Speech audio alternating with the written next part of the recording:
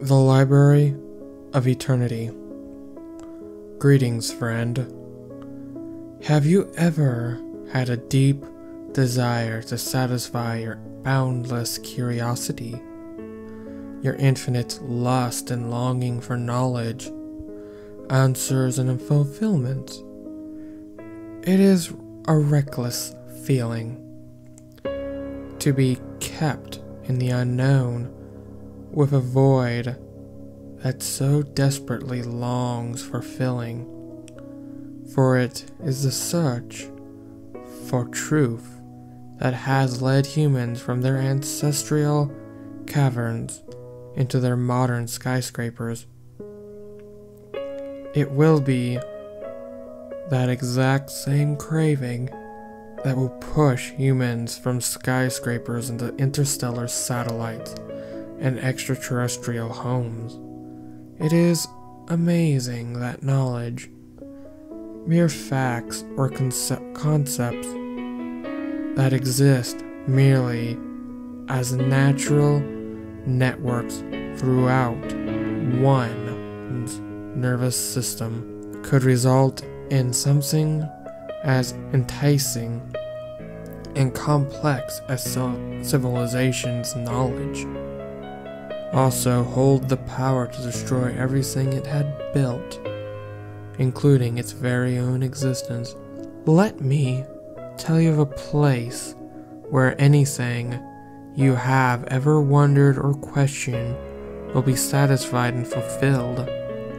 It is a mystical place that only few will ever have access to, yet visiting this place has a cost, for those who visit this place will be condemned to remain there forever, as any traces of their existence are completely erased from the physical world. Perhaps in your childhood or your early adulthood, you may have had a best friend, or a girlfriend, of course. You do not remember such a person, for they have chosen to visit that magical place, had given up their existence to satisfy their lust for answers. Men and women you have met who claim to have chosen to remain single, or old couples who claim to have chosen not have children, may very well once have had a spouse or a son or daughter. Their existence, just like those of your lost friends or girlfriend, were sacrificed for knowledge. Perhaps you are frightened of being erased. I have given you all the conditions of entry, and I have offered you the trade-off. If you are willing to make that sacrifice, I will reveal to you how to enter this place. Yet if you still care for anyone on the planet, or if you have a love waiting for you, or if you simply aren't willing to make the sacrifice, I will show you how to avoid entry. One night, you will have a dream. The dream happens on any night, but it most likely happens on a night when you feel very strongly that desire for knowledge. You will open your eyes and see yourself lying on a warm floor wrapped in blankets. If you look around, you will see yourself in the center of a room with walls made of stone, with wooden doors on one of the sides. The room will be lit with 4 torches, one on each wall. You are free to get up and explore your surroundings. Do not worry, for you will be in no danger. The walls, the torches, and doors are indestructible and stable, and the flames of the torches will only tingle you with warmth. Nobody Not even I know what lies beyond the stone wall. Perhaps it is an empty void, or perhaps it is pure chaos. If at any time you wish to leave this place, you need only wrap yourself up in the blankets. You will immediately feel drowsy and fall asleep, and then awake again the very next day with no memories of your dream.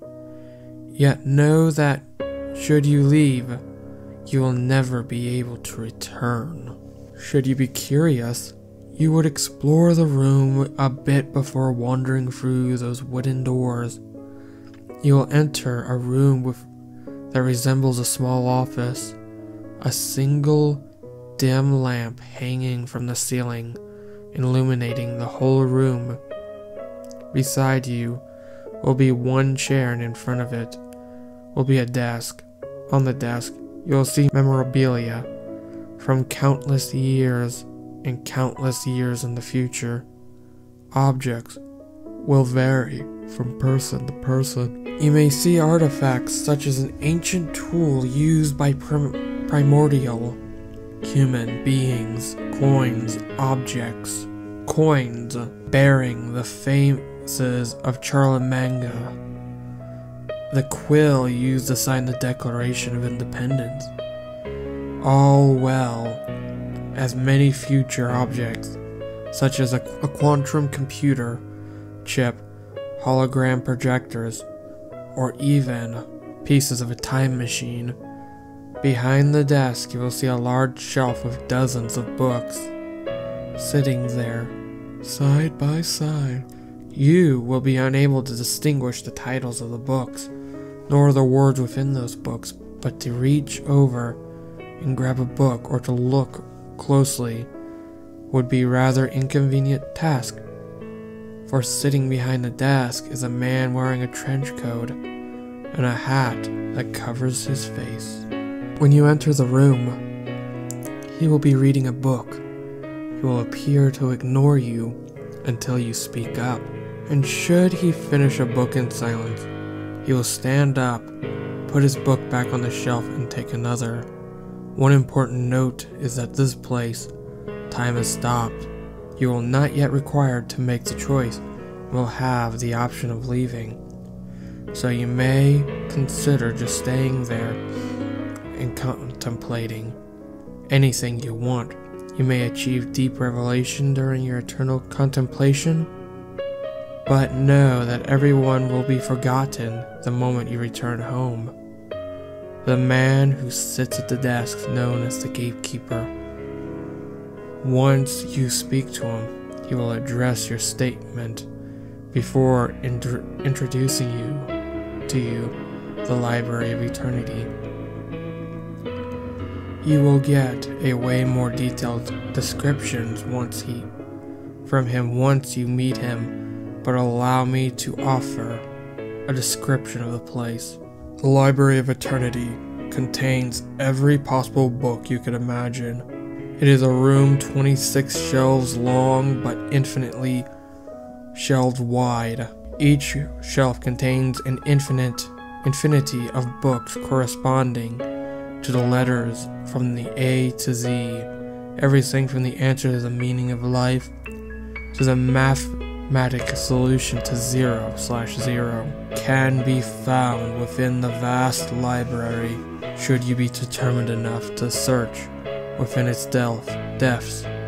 If you look above your head, you will see the stone walls fade into a blackened void.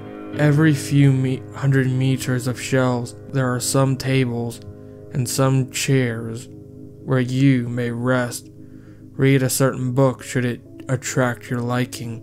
There are candles that float above, carrying powerful and bright flames that can illuminate large portions of the library.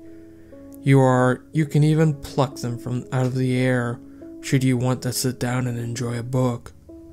Lack proper light, if there is something special on your mind, you may consult me. I will be sitting in a grand desk facing the side of all 26 shelves. You will see me either reading a thick volume or writing strange texts that is seemingly gibberish. Pay no heed to what I am writing or what I am reading, for it is knowledge only I will understand. Come to me and I will greet you warmly, as well as answer any questions you may have, to the best of your abilities to comprehend.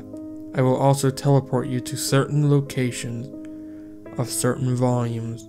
Should any answer you seek resides in those volumes, do not be hesitant on disturbing me, for what deadline it is there to meet.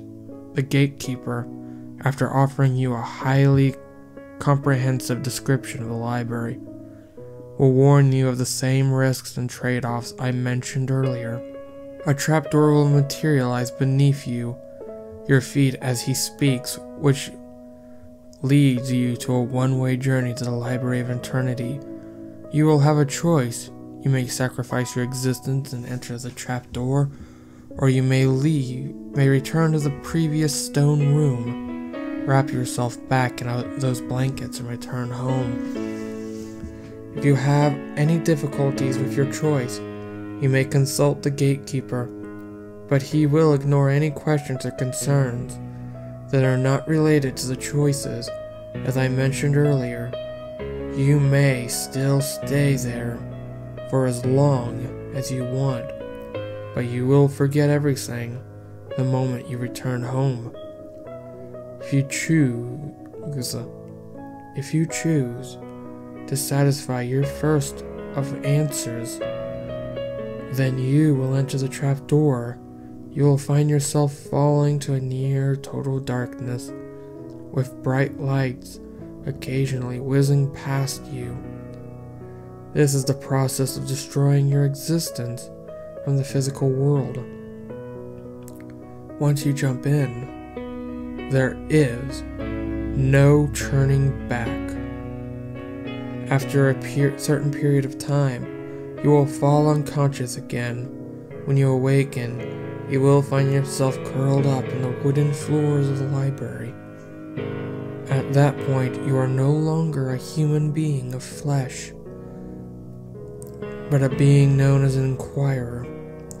As you stand up, you will see the 26 shelves before you